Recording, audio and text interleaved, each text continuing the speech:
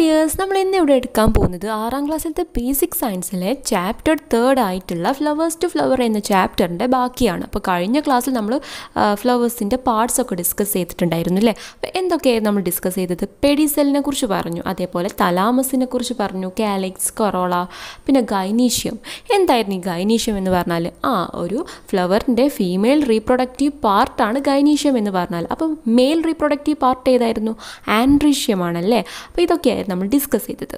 അപ്പോൾ നിങ്ങൾക്കൊരു സംശയം തോന്നിക്കാണും, ഈ പൂക്കളൊക്കെ എന്തിനാണ് ഈ ചെടിയിൽ ഉണ്ടാവുന്നത്? ഈ പൂക്കൾ ഉണ്ടാവുന്നതിന് കൊണ്ടുള്ള ഗുണങ്ങൾ എന്താണ് ഈ പ്ലാന്റിൽ നിന്ന് അല്ലേ? എന്തിനാണ്? ഒരു എക്സാമ്പിൾ വെച്ച് പറയുകയാണെങ്കിൽ നമ്മളെ വീട്ടിലൊക്കെ മാവ് ഉണ്ട് അല്ലേ. മാവിൽ ഒരു സീസൺ ആയാൽ ആ മാവൊക്കെ പൂക്കുന്നത് നിങ്ങൾക്ക് കാണാൻ പറ്റും അല്ലേ. ഈ പൂത്ത് കഴിഞ്ഞാൽ കുറച്ച് കഴിഞ്ഞാൽ എന്തായിട്ട് മാറും? ചില ഈ പൂക്കളൊക്കെ തൊഴിഞ്ഞു പോകും, ചിലതൊക്കെ എന്താവും? അത് മാങ്ങയായിട്ട് മാറാൻ തുടങ്ങും ഇല്ലേ. മാങ്ങ മാത്രമല്ല, അതിൻ്റെ ഉള്ളിൽ എന്തുണ്ട്?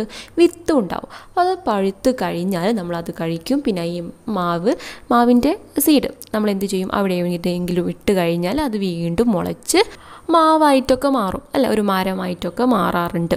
അപ്പം നമുക്ക് പറയാം, ഒരു പ്ലാന്റിൽ ഈ ഫ്ലവർ ഉണ്ടാവുന്നതിനെ കൊണ്ടുള്ള ഗുണമെന്ന് പറഞ്ഞാൽ എന്താണ്? അത് പുതിയൊരു ഫ്രൂട്ടായിട്ട് മാറും, അതുപോലെ സീഡും പ്രൊഡ്യൂസ് ചെയ്യുന്നുണ്ട്. അപ്പോൾ ഇതെന്തിനാണ്? അതൊരു ചെടിയുടെ ആൻസിസ്റ്ററി നിലനിർത്താൻ വേണ്ടിയിട്ടാണ്. അതായത് നമുക്കറിയാം, ഒരു ജീവികളായിക്കോട്ടെ, ഏതൊരു ജീവിൻ്റെയും ജീവവർഗം നിലനിർത്താൻ വേണ്ടിയിട്ട് അത് പുതിയ പുതിയ കുഞ്ഞുങ്ങളെ, അതായത് അതിൻ്റെ യങ് വൺസിനെ പ്രൊഡ്യൂസ് ചെയ്യാറുണ്ട്. അപ്പോൾ ഈ ഒരു പ്രോസസ്സിനെയാണ് റീപ്രൊഡക്ഷൻ എന്ന് പറയുക അല്ലേ. അതായത് അതിൻ്റെ പാരമ്പര്യം നിലനിർത്താൻ വേണ്ടിയിട്ട് കുഞ്ഞുങ്ങളെ പിന്നെ പ്രൊഡ്യൂസ് ചെയ്യുന്ന രീതിക്കാണ് നമ്മൾ എന്ത് പറയുന്നത്? റീപ്രൊഡക്ഷൻ എന്ന് പറയുക. അപ്പോൾ ഇതേ തന്നെ പ്ലാന്റ്സിലും നടക്കുന്നുണ്ട്. അപ്പോൾ പ്ലാന്റ്സിൽ ഈ ഒരു പ്രോസസ്സ് നടക്കുന്നത് ഫ്ലവർ വഴിയാണെന്ന് മാത്രം. ഇനി ഇവിടെ നിങ്ങൾ ടെക്സ്റ്റ് ബുക്ക് നോക്കിക്കേ. You know that fruits are formed from the flower and seedling are produced by the germination of the seed scene inside fruits. അതായത് പൂക്കളിൽ നിന്നാണ് ഫലങ്ങൾ ഉണ്ടാവുന്നതെന്നും അതുപോലെ തന്നെ ഫലത്തിനുള്ളിലെ വിത്ത് മുളച്ചാണ് തൈച്ചെടികൾ ഉണ്ടാവുന്നതെന്നും നിങ്ങൾക്ക് അറിയാമല്ലോ. Reproduction is the process by which organism produce their young one two retain their ആൻസിസ്റ്ററി. അതായത് ഈ ജീവിവർഗമൊക്കെ തന്നെ അവയുടെ തുടർച്ച നിലനിർത്താനും അതുപോലെ തന്നെ പുതിയ തലമുറയെ ഉൽപ്പാദിപ്പിക്കാനുമുള്ള ഒരു പ്രക്രിയയാണ് ഈ റീപ്രൊഡക്ഷൻ എന്ന് പറയുന്നത്. ഇവിടെ യങ് വൺസ് എന്ന് പറഞ്ഞാൽ കുഞ്ഞുങ്ങൾ, ഓക്കെ, അവരുടെ തലമുറയെ ഉൽപ്പാദിപ്പിക്കാനുള്ളത് ഒരു പ്രോസസ്സാണ് എന്തെന്ന് പറയുന്നത്? റീപ്രൊഡക്ഷൻ എന്ന് പറയുന്നത്. Flower perform the function of the reproduction in plants. ഈ പ്ലാന്റ്സിലാണെങ്കിൽ ഈ ഫ്ലവറിൽ ആണ് ഈ ഒരു റീപ്രൊഡക്ഷൻ പറഞ്ഞിട്ടുള്ള ഒരു പ്രോസസ്സ് നടക്കുന്നത്. നമ്മൾ പറഞ്ഞു, ജീവികളിലൊക്കെ എന്താണ് പുതിയ തലമുറയെ ഉൽപ്പാദിപ്പിക്കാനുള്ള ഒരു രീതിയാണ് ഈ റീപ്രൊഡക്ഷൻ എന്ന് പറയുന്നത്. അപ്പോൾ പ്ലാന്റ്സിലാണെങ്കിൽ ഈ ഫ്ലവറിൽ വെച്ചാണ് ഈ ഒരു റീപ്രൊഡക്ഷൻ എന്ന് പറഞ്ഞിട്ടുള്ള ഒരു പ്രോസസ്സ് നടക്കുന്നത്. Flowers are the reproductive organ in plants. അപ്പോൾ പ്ലാന്റ്സിൻ്റെ റീപ്രൊഡക്റ്റീവ് ഓർഗൻ എന്ന് പറയുന്നത് ഏതാണ്? അതായത് ഫ്ലവർ ആണ്. അപ്പോൾ ഇവിടെ നിങ്ങൾക്ക് മനസ്സിലായി കാണും എന്താണ് ഈ റീപ്രൊഡക്ഷൻ എന്ന് പറഞ്ഞാൽ. അതായത് പുതിയ തലമുറയെ ഉൽപ്പാദിപ്പിക്കാനുള്ള ഒരു രീതിയാണ് ഈ റീപ്രൊഡക്ഷൻ എന്ന് പറഞ്ഞാൽ. To produce young ones to retain there ആൻസിസ്റ്ററി. അപ്പോൾ അങ്ങനെ എഴുതിയാൽ മതി അവിടെ റീപ്രൊഡക്ഷൻ എന്താണെന്നുള്ള ആ ഒരു ഡെഫിനിഷനായിട്ട്.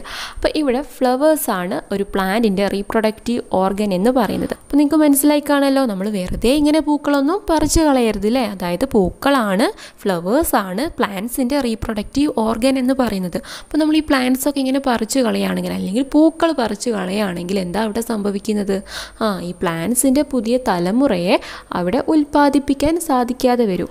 അങ്ങനെ വരുമ്പോൾ ആ പ്ലാന്റ്സിൻ്റെ ആൻസിസ്റ്ററി അവിടെ നിന്ന് പോവുകയാണ് ചെയ്യുന്നത്.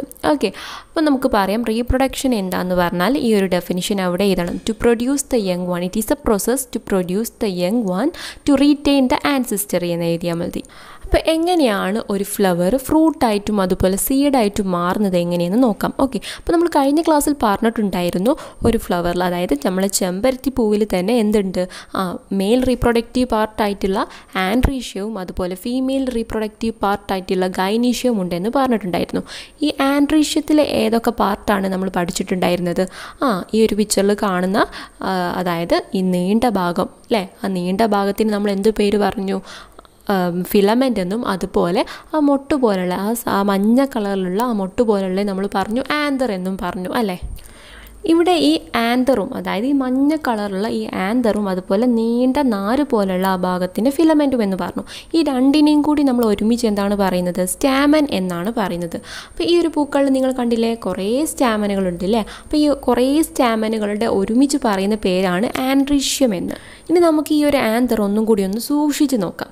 അതായത് നമ്മളുടെ ഈ ഒരു ചെമ്പരത്തിപ്പൂവ് എടുത്തിട്ട് ഒരു വെള്ള പേപ്പറിലേക്ക് നമ്മൾ ജസ്റ്റ് ഒന്ന് തട്ടി നോക്കുക. അപ്പോൾ തട്ടി നോക്കിയാൽ നിങ്ങൾക്ക് കാണാൻ പറ്റുന്നതാണ് കുറേ മഞ്ഞ പൊടി പോലെ ഈ ഒരു പേപ്പറിൽ കാണാം. അതൊരു ലെൻസ് യൂസ് ചെയ്തിട്ട് നോക്കുകയാണെങ്കിൽ ഈ പിക്ചറിൽ കാണുന്നത് പോലെ ആയിരിക്കും നിങ്ങൾക്ക് കാണാൻ പറ്റുന്നത്. അപ്പോൾ ഇതിനെയാണ് പൂമ്പൊടി എന്ന് പറയുക, അല്ലെങ്കിൽ പോളൻ ഗ്രെയിൻസ് എന്ന് പറയും. അപ്പോൾ ഈ പോളൻ ഗ്രെയിൻ്റെ അകത്താണ് മെയിൽ ഗമേറ്റ് കാണപ്പെടുന്നത്. അടുത്തത് ഈ ഒരു പിക്ചർ നോക്കിക്കേ. ഇതാണ് പോളൻ ഗ്രെയിൻ്റെ മൈക്രോസ്കോപ്പിലൂടെ നോക്കുമ്പോൾ നമുക്ക് കാണാൻ പറ്റുന്നത്. ഓക്കെ, അതായത് കുഞ്ഞു കുഞ്ഞു മൊട്ടുകൾ പോലെ, മഞ്ഞ മൊട്ടുകൾ പോലെ അല്ലേ കാണാൻ. അപ്പോൾ ഈ ഒരു പോളൻ ഗ്രെയിൻ്റെ അകത്താണ് എന്തുള്ളത്, മെയിൽ ഗമേറ്റ് കാണപ്പെടുന്നത്. അപ്പോൾ മറക്കരുത്, മെയിൽ ഗമേറ്റ് എവിടെയാണ് കാണപ്പെടുന്നത്, പോളൻ ഗ്രെയിനിലാണ്. അപ്പോൾ അത് മറക്കരുത്, അത് നിങ്ങൾ ഓർത്തു വെക്കുക. ഇനി നമുക്ക് ഫീമെയിൽ റീപ്രൊഡക്റ്റീവ് പാർട്ടായിട്ടുള്ള ഗൈനീഷ്യം ഒന്നുകൂടി ഒന്ന് പരിചയപ്പെടാം. അപ്പോൾ നമ്മൾ പറഞ്ഞു ഗൈനീഷ്യത്തിലെ 3 പാർട്ട് നമ്മൾ ഇന്നലെ പരിചയപ്പെട്ടു. ഏതൊക്കെയായിരുന്നു അത്? അതെ, സ്റ്റിഗ്മ, സ്റ്റൈൽ, ഓവറി. ഇത് 3 നമ്മൾ പരിചയപ്പെട്ടത് അല്ലേ. ഇവിടെ ഈ ഒരു പിക്ചർ നോക്കിക്കേ. ഓവറി എന്ന് പറഞ്ഞാൽ പൂവിൽ കാണപ്പെടുന്ന ഒരു ഓവൽ ഷേപ്പിൽ കാണപ്പെടുന്ന ഒന്നാണ് ഓവറി എന്ന് പറഞ്ഞാൽ. പിന്നെ സ്റ്റിഗ്മ എന്ന് പറഞ്ഞാൽ ഇതിൻ്റെ ഏറ്റവും മുകളിലത്തെ ആ ഒരു പാർട്ടാണ് സ്റ്റിഗ്മ എന്ന് പറയുന്നത്. ഈ സ്റ്റിഗ്മനെയും അതുപോലെ ഓവറിനെയും കണക്ട് ചെയ്തിട്ടുള്ള ഒരു പാർട്ടാണ് സ്റ്റൈൽ എന്ന് പറയുന്നത്. ഇനി ഓവറി എന്ന് നോക്കിക്കേ. ഈ ഓവറിൻ്റെ ഉള്ളിലായിട്ട് ഒവ്യൂൾ എന്ന് പറഞ്ഞിട്ടുള്ള മറ്റൊരു പാർട്ടുണ്ട്. ഓക്കെ, ഈ ഒവ്യൂളിൻ്റെ ഉള്ളിലാണ് എഗ്ഗ് ഉള്ളത്. മനസ്സിലായല്ലോ. അപ്പോൾ എഗ്ഗ് എവിടെയാണുള്ളത്? ഓവറിൻ്റെ അകത്തുള്ള ഒവ്യൂളിൻ്റെ ഉള്ളിലായിട്ടാണ് നമ്മൾ എഗ്ഗ് കാണപ്പെടുന്നത്. അതാണ് അവിടെ എഴുതിയത്, egg is seen in the ovule inside the ovary. അപ്പോൾ ഓവറിൻ്റെ അകത്തുള്ള ഒവ്യൂളിൻ്റെ ഉള്ളിലാണ് എന്ത് കാണപ്പെടുന്നത്, എഗ്ഗ് കാണപ്പെടുന്നത്. അപ്പോൾ നിങ്ങൾക്ക് ഇവിടെ മനസ്സിലായി കാണും, മെയിൽ റീപ്രൊഡക്റ്റീവ് പാർട്ടായിട്ടുള്ള ആൻഡ്രീഷ്യവും അതുപോലെ ഫീമെയിൽ റീപ്രൊഡക്റ്റീവ് പാർട്ടായിട്ടുള്ള ഗൈനീഷ്യവും. അപ്പോൾ ഇവിടെ നമ്മൾ കഴിഞ്ഞ ക്ലാസ്സിൽ നമ്മൾ പറഞ്ഞു ഈ ചെമ്പരത്തി പൂവിന് ഇത് രണ്ടും ഒരു പൂവിലാണ് നമ്മൾ കാണപ്പെടുന്നത് ഇല്ലേ. അതായത് ആൻഡ്രീഷ്യവും ഗൈനീഷ്യവും ഒരു പൂവിൽ തന്നെയാണ് കാണപ്പെടുന്നത്. എന്നാൽ ഈ പൂക്കളൊക്കെ ഒന്ന് നോക്കിക്കേ. അപ്പോൾ ഇവിടെ ഈ ഒരു ടോപ്പിക്കാണ് ഇൻസൈഡ് ദ ഫ്ലവർ. അപ്പോൾ ഇവിടെ കുറേ പൂക്കൾ നിങ്ങൾക്ക് കാണാം അല്ലേ. ഇവിടെ ഫസ്റ്റത്തെ പൂവായിട്ടുള്ള ഒലിയാൻഡർ, അതേപോലെ ലാസ്റ്റിലത്തെ പൂവായിട്ടുള്ള ക്ലിറ്റോറിയ. അപ്പോൾ ഈ 2 പൂക്കളിലും നമ്മളുടെ നേരത്തെ പറഞ്ഞ ചെമ്പരത്തിപ്പൂ പോലെ അല്ലെങ്കിൽ ഹിബിസ്കസ് പോലെ തന്നെ എന്താണ്, ആൻഡ്രീഷ്യവും ഗൈനീഷ്യവും ഒരു പൂവിൽ തന്നെയാണ്. പക്ഷേങ്കിലും മറ്റേ 2 പൂക്കൾ പംകിൻ്റെയും അതായത് മത്തൻ്റെയും അതുപോലെ ബിറ്റർ ഗാർഡ് പാവയ്ക്കിൻ്റെയും പൂക്കളൊന്ന് ശ്രദ്ധിച്ച് നോക്കിക്കേ. അതിൻ്റെ മെയിൽ റീപ്രൊഡക്റ്റീവ് പാർട്ടും അതുപോലെ ഫീമെയിൽ റീപ്രൊഡക്റ്റീവ് പാർട്ടും 2 പൂക്കളിലാണ് കാണപ്പെടുന്നത് അല്ലേ. പംകിനിലാണെങ്കിൽ ഇതേപോലെ ആ ഫസ്റ്റിലത്തെ പൂവിൽ ആൻഡ്രീഷ്യം മാത്രം ഒരു പൂവിലും അതുപോലെ ഗൈനീഷ്യമാണെങ്കിൽ മറ്റേ ഇതേപോലെ ഒരു പൂവിലുമാണ് കാണപ്പെടുന്നത്. അതേപോലെ തന്നെയാണ് ഈ ഒരു ബിറ്റർ ഗാർഡിൻ്റെയും അതായത് പാവയ്ക്കിൻ്റെയും.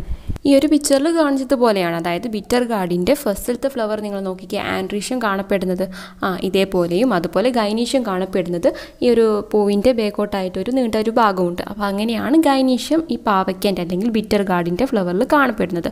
അപ്പോൾ ഇതേപോലെ ഗൈനീഷ്യവും അതുപോലെ ആൻഡ്രീഷ്യവും ഒരു പൂവിൽ തന്നെയാണ് കാണപ്പെടുന്നതെങ്കിൽ, അതായത് എക്സാമ്പിൾ നമ്മളുടെ ചെമ്പരത്തി പൂ ഹിബിസ്കസ് പോലെ ഒരു പൂവിലാണ് അതിൻ്റെ ഗൈനീഷ്യവും അതുപോലെ ആൻഡ്രീഷ്യം കാണപ്പെടുന്നെങ്കിൽ അങ്ങനത്തെ പൂക്കളെ പറയുന്ന പേരാണ് ബൈസെക്ഷൽ ഫ്ലവേഴ്സ് എന്ന്. ഇനി അതല്ല, മറിച്ച് സെപ്പറേറ്റ് പൂക്കളിലാണ് ഈ ആൻഡ്രീഷ്യവും ഗൈനീഷ്യവും കാണപ്പെടുന്നതെങ്കിൽ അതിനെ പറയുന്ന പേരാണ് യൂണിസെക്ഷൽ ഫ്ലവർ എന്ന്.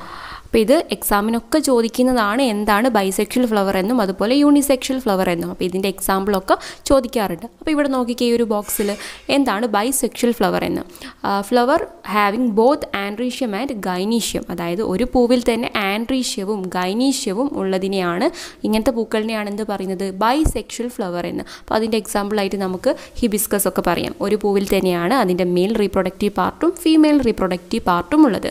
ഇനി യൂണിസെക്ഷൽ ഫ്ലവർ ആണെങ്കിലും, അതായത് നമ്മുടെ പംകിൻ അതുപോലെ ബിറ്റർ ഗാർഡൊക്കെ അതിൻ്റെ പൂക്കൾ എങ്ങനെ, മെയിൽ റീപ്രൊഡക്റ്റീവ് പാർട്ട് മറ്റൊരു പൂവിലുമാണ്, ഫീമെയിൽ റീപ്രൊഡക്റ്റീവ് പാർട്ട് എന്ന് പറയുന്നത് വേറൊരു പൂവിലുമാണ്. അപ്പോൾ അങ്ങനത്തെ പൂക്കളെയാണ് നമ്മൾ എന്ത് പറയുന്നത്, യൂണിസെക്ഷൽ ഫ്ലവർ എന്ന്. അപ്പോൾ അതിൻ്റെ ഡെഫിനിഷനാണ് androecium and gynoecium means separate flower. അപ്പോൾ വെവ്വേറെ പൂക്കളിലാണ് അതിൻ്റെ ആൻഡ്രീഷ്യവും ഗൈനീഷ്യവും കാണപ്പെടുന്നത്. ഓക്കെ, അപ്പോൾ അതിൻ്റെ എക്സാമ്പിളായിട്ട് നമുക്ക് ബിറ്റർ ഗാർഡ് പറയാം, അതുപോലെ തന്നെ എന്ത് പറയാം, പംകിനും പറയാം. അപ്പോൾ കൂടുതൽ എക്സാമ്പിൾ അവിടെ നമുക്ക് എഴുതണം. അപ്പോൾ നമുക്ക് അപ്പോൾ ഇവിടെ കുറച്ച് എക്സാമ്പിൾ നമുക്ക് എഴുതാം. ബൈസെക്ഷൽ ഫ്ലവേഴ്സിൻ്റെ എക്സാമ്പിളായിട്ട് നമുക്ക് പറയാം റോസ്, ടൊമാറ്റോ, തക്കാളി, അതുപോലെ ഹിബിസ്കസ്. നമ്മൾ പറഞ്ഞ ഹിബിസ്കസ് ചെമ്പരത്തി, പിന്നെ ബ്രിഞ്ചാൾ, വൈദന, പിന്നെ മാംഗോ, അതേപോലെ സൺഫ്ലവർ, സൂര്യകാന്തി. ഇനി അടുത്തത് യൂണിസെക്ഷൽ ഫ്ലവേഴ്സിൻ്റെ എക്സാമ്പിളായിട്ട് നമുക്ക് പറയാം കോക്കനട്ട് ഫ്ലവർ അല്ലേ. കോക്കനട്ട് ഫ്ലവർ ആയത് ഈ തെങ്ങിൻ്റെ പൂവിൽ നിങ്ങൾ കണ്ടിട്ടുണ്ടാകും ഈ മച്ചിങ്ങ ഉണ്ടാകുന്ന ഭാഗം എന്ന് പറയുന്നത് എന്താണ്, അതൊരു ഫീമെയിൽ ഫ്ലവറാണ്. ഓക്കെ, ഇനി മച്ചിങ്ങ ആവാത്ത ആ ഫ്ലവർ എന്ന് പറയുന്നത് ഒരു മെയിൽ ഫ്ലവറുമാണ്. അപ്പോൾ ആൻഡ്രീഷ്യവും ഗൈനീഷ്യവും ഈ കോക്കനട്ട് ഫ്ലവറിന് സെപ്പറേറ്റ് ആയിട്ടാണ് കാണപ്പെടുന്നത്. അപ്പോൾ അതുകൊണ്ടാണിത് ഒരു യൂണിസെക്ഷൽ ഫ്ലവർ എന്ന് പറയുന്നത്.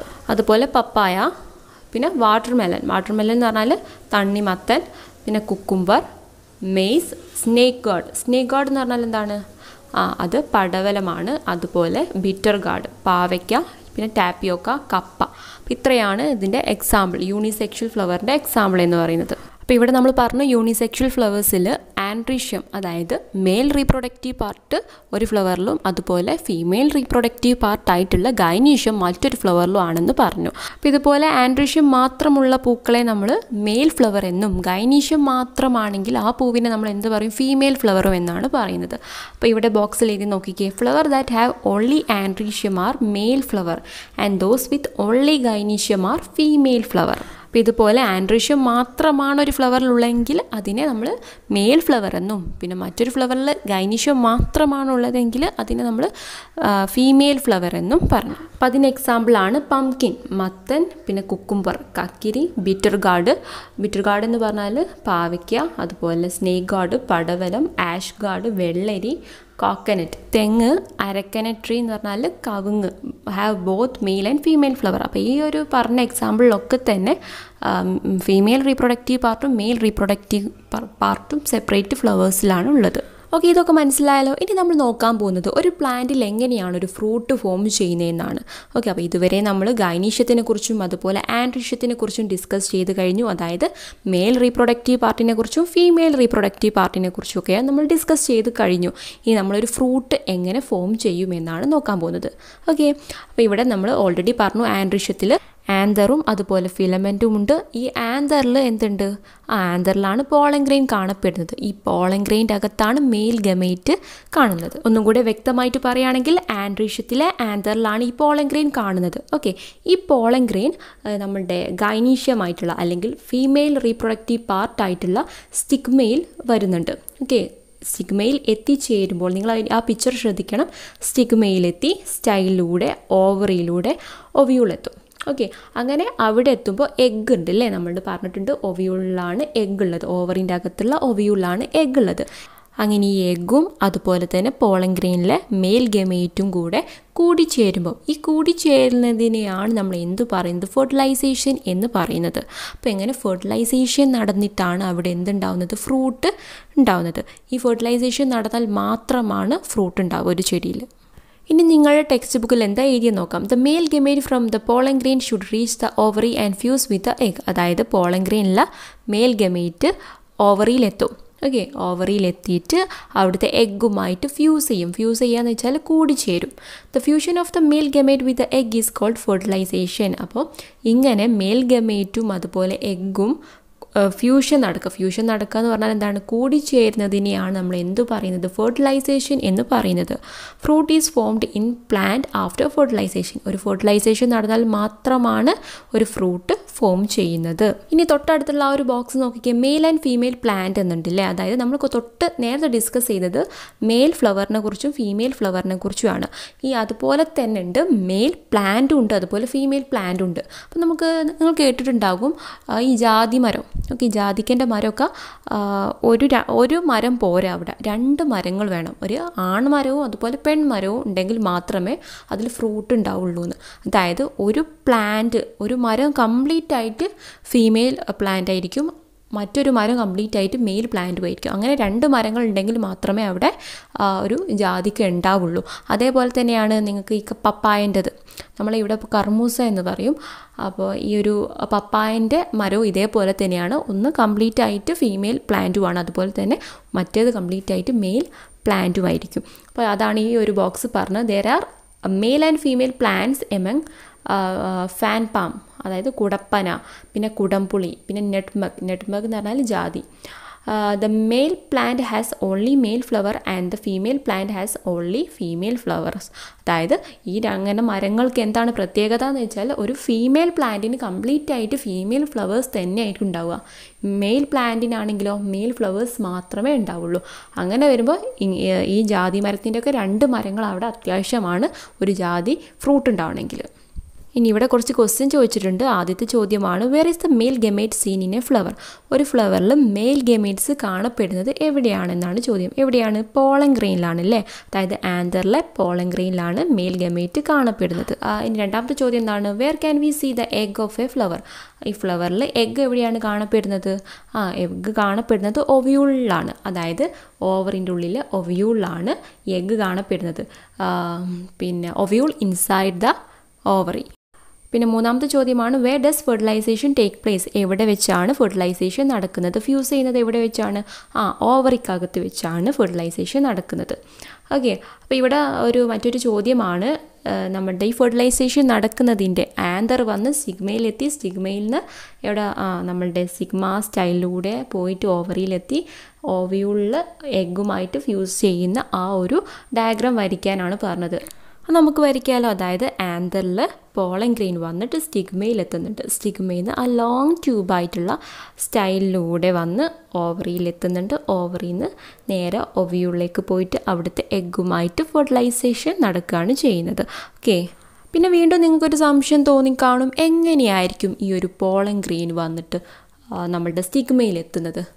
എന്തൊക്കെ മാർഗത്തിലൂടെയാണ് ഈ ഒരു പോളൻ ഗ്രെയിൻ വന്ന് സ്റ്റിഗ്മയിൽ എത്താൻ? നമുക്കറിയാം, കാറ്റിലൂടെ എത്താം അല്ലേ? കാറ്റിലൂടെ ആവാം. ഇനി തേനീച്ച, അല്ലെങ്കിൽ തേനീച്ച വേണ്ട മറ്റു എന്തെങ്കിലും പ്രാണികളൊക്കെ ഉണ്ടാവും. ഈ പൂവിൽ വന്ന് വീഴുന്ന പൂമ്പാറ്റയാവാം, അല്ലെങ്കിൽ മറ്റ് പ്രാണികളിലൂടെയൊക്കെ പോളൻ ഗ്രെയിൻ വന്ന് ഇവിടെ എത്താം, നമ്മളുടെ സ്റ്റിഗ്മയിലെത്താം. അപ്പോൾ അതിനെക്കുറിച്ചൊക്കെ കൂടുതലായിട്ട് നമുക്ക് അടുത്ത ക്ലാസ്സിൽ ഡിസ്കസ് ചെയ്യാം. അപ്പോൾ ഇന്നത്തെ ക്ലാസ് ഞാൻ ഇവിടെ അവസാനിപ്പിക്കുകയാണ്. ഇന്ന് വളരെ ഇമ്പോർട്ടൻ്റ് ആയിട്ടുള്ള ഒരു ക്ലാസ്സാണ്. അതായത് വളരെ ഇമ്പോർട്ടൻ്റ് ആയിട്ടുള്ള ടേംസൊക്കെ നമ്മൾ ഡിസ്കസ് ചെയ്തു. അപ്പോൾ ഇതിൽ നിങ്ങൾ ഓർത്തിരിക്കേണ്ടത് ഗൈനീഷ്യത്തിൻ്റെ പാർട്സുകൾ മനസ്സിലാക്കി വെക്കുക. അതേപോലെ ആൻഡ്രീഷ്യത്തിൻ്റെയും നമ്മൾ പറഞ്ഞു, ആൻഡ്രീഷ്യത്തിൽ ആണ് എന്തുള്ളത്? ആന്തറിൻ്റെ ഉള്ളിലാണ് നമ്മളുടെ പോളൻ ഗ്രെയിൻ ഉണ്ട്. പോളൻ ഗ്രെയിനിലാണ് മെയിൽ ഗമേറ്റ് കാണപ്പെടുന്നത്. ഈ മെയിൽ ഗമേറ്റും എഗ്ഗും കൂടെ ഫെർട്ടിലൈസേഷൻ നടന്നിട്ടാണ് അവിടെ ഒരു ഫ്രൂട്ടും സീഡും ഒക്കെ തന്നെ ഫോം ചെയ്യുന്നത്. ഓക്കെ, ഫെർട്ടിലൈസേഷൻ നടന്നാൽ മാത്രമാണ് ഒരു ഫ്രൂട്ട് ഫോം ചെയ്യുന്നത്. അപ്പോൾ ഇത് നിങ്ങൾ മനസ്സിലാക്കി വെക്കുക. ഫെർട്ടിലൈസേഷൻ്റെ ഡെഫിനിഷനും നിങ്ങൾ ഓർത്ത് വെക്കണം. അപ്പോൾ ഇത്രയേ ഉള്ളൂ. അപ്പോൾ എൻ്റെ ചാനൽ ആദ്യമായിട്ടാണ് കാണുന്നതെങ്കിൽ ലൈക്ക് ചെയ്യണം, ഷെയർ ചെയ്യണം, അതുപോലെ തന്നെ സബ്സ്ക്രൈബും ചെയ്യണം. താങ്ക്